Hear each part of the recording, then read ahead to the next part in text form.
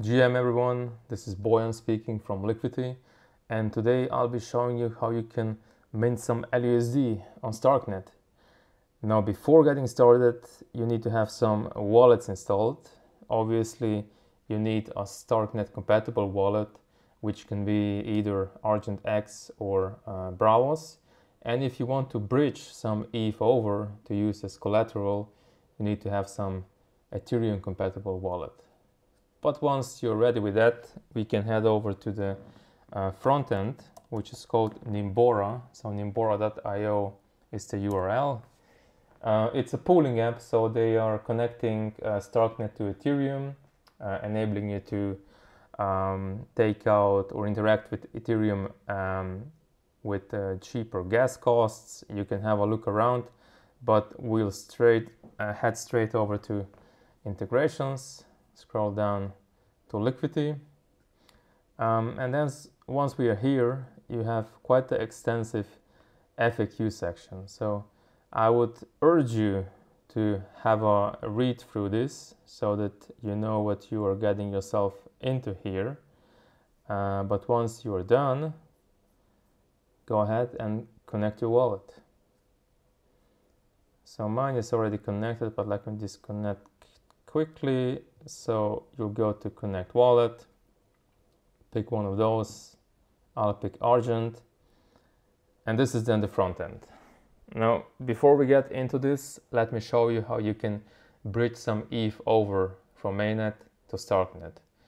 I would say the best option is to use the official Starknet bridge, which is called Starkgate. So the domain is starkgate.starknet.io. If you haven't used it before, you would have to connect both wallets. So you need to connect an Ethereum wallet and a Starknet wallet. And once this is done, you'll be able to bridge some ETH over. Okay, just FYI. Now let's get over to the borrowing itself. So you have two options here.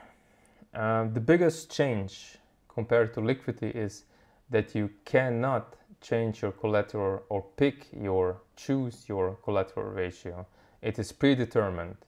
So right now the ratios are 453 and 300 respectively. Those obviously change with how ETH price moves, and I know that they are pretty high, but this is what we are working with for this alpha release. Later, riskier options will come in, but for the time being, we have those. So let's pick this one, for example, and go to borrow. So on the borrow panel, you can see that you can select your ETH amount, but you cannot select your LUSD amount. That is, as I mentioned, because of the predetermined collateral ratio of this integration. Let me show you how this works. So if we put in ETH, let's say 0.01, you will see you can take out, or you will take out 5.8 LUSD. But if we change it to 0.2, it's 11. So the amount of ETH you enter determines the depth in LUSD that you can take out. Okay, so this is fixed. And the max you can do now, for the time being, is 0.2 ETH. So that's the maximum, it's capped. You can see that the gas price is rather cheap compared to Ethereum with $5, but you can also speed it up. So if you want to do that, you're basically topping up the batch. Here it doesn't change because only one person is missing to the full batch. That's why the amount is the same. But if the batch is not full, you will see a higher amount here. So let's try to be then the last person which tops up the batch. So we selected our ETH, we see our debt, and we click on borrow. Then our Starknet wallet pops up. And once the calculations are done, you just click confirm. And that's pretty much it. Now you will see that this transaction is pending. So this transaction is now pooled. It is bridged over to